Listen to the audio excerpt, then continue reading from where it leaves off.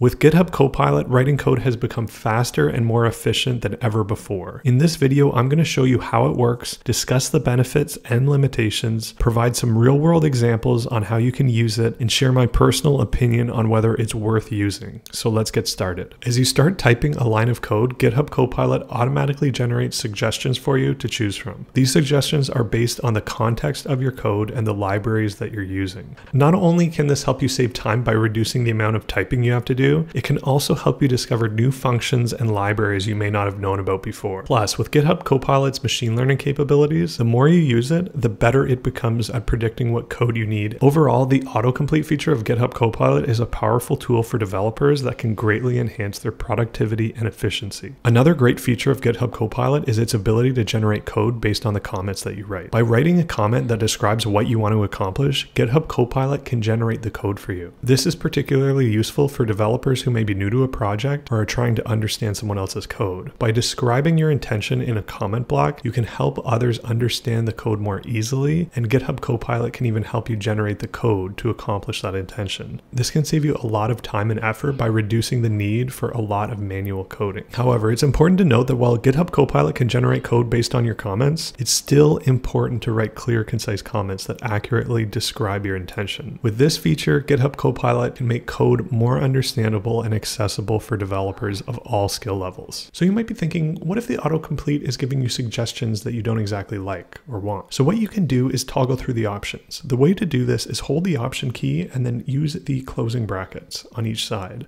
So you can go back and forth through the suggestions and see if there's one that accurately depicts what you're trying to do. If you don't like any suggestions, you can easily toggle back and forth to find the right one. This is a powerful feature that saves you time and effort by allowing you to find the right code quickly without having to manually type everything out. Another powerful feature is the ability to generate additional suggestions of code using the Control-Enter keyboard shortcut. GitHub Copilot will open a window of suggestions specifically for that code. This can be particularly useful when you have a piece of code that you want to optimize or when you need to refactor it. The suggestions provided can help you improve your code quality, optimize performance, and make it more efficient. So just a piece of housekeeping. If you want to turn off GitHub Copilot, you can either do so from the command palette or you can do so at the bottom of the VS Code toolbar. To do this from the command palette, press Command-Shift-P on Mac and search for GitHub Copilot and simply toggle it off. Alternatively, you can turn it off from the bottom of the VS Code toolbar by clicking the GitHub Copilot icon and selecting Disable. So if you can't tell already how enthusiastic I am towards GitHub Copilot, just hold on. So GitHub Copilot Labs is a new initiative by GitHub that allows developers to try out experimental features of GitHub Copilot before they're released to the public. They're designed to help developers write better code faster and more efficiently,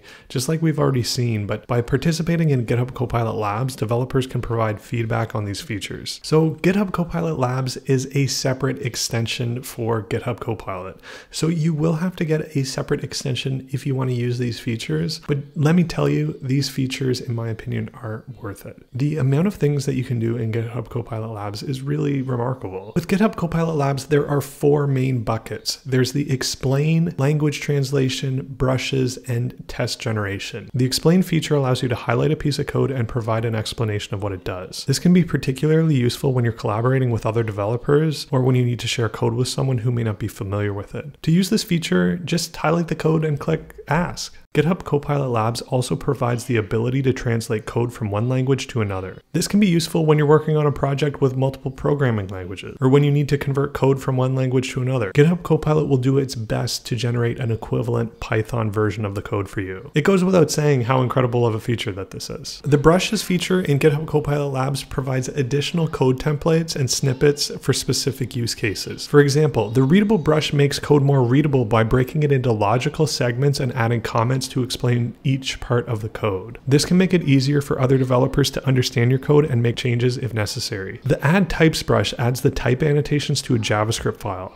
This can be particularly useful if you're working on a large project with multiple developers, and it can ensure that the code is consistent and easy to understand. Not to mention if you just don't like adding types to a TypeScript file. The Fix a Bug brush helps you quickly identify and fix bugs in your code. It uses machine learning to analyze your code and suggest possible fixes. fixes for any of the errors that it might find. This can save you a lot of time and effort by automating the process of debugging and fixing issues in your code. The debug brush can add debugging code to your project to help you fix and find an issue. This can be particularly useful if you're working on a complex project with a lot of moving parts. It can help you quickly identify and resolve issues as they arise. The clean brush cleans up your code by removing unused variables and functions. This can make your code easier to read and understand and can help you reduce the clutter and make your project more streamlined. The list steps brush helps you create step-by-step instructions for a specific task. This can be particularly useful if you're working on a project with multiple developers and you need to provide details or instructions for a specific task. The make robust brush makes your code more robust by adding error handling. This can help ensure your code runs smoothly and doesn't crash or cause issues for your users. The chunk code brush helps you split your code into smaller, more manageable chunks. This can make it easier to work with your code and can help you reduce the likelihood of errors or issues arising. The document code brush generates comments and documentation for your code. This can make it easier for other developers to understand your code and can help you ensure your project is well documented and easy to maintain. Finally, the custom brush. This is an incredibly powerful brush. The custom brush allows you to highlight code and come up with custom commands that you want to do with a piece of code. For example, you might be writing a React component and realize that the suggestion that GitHub Copilot gave you initially wasn't accessible. So you can use this brush and say, make this accessible. From there, you can say, well, I also want to add hooks and attach them to each input. You can simply ask, add hooks for each input. Finally, what if you want to do something with the form? You can say something like, make a handle submit to localhost 3000/API. So I like this because it's within my editor. I don't have to hop out to ChatGPT and try and get a recommendation if I'm trying to play around with an AI model. I have it all right built into VS Code.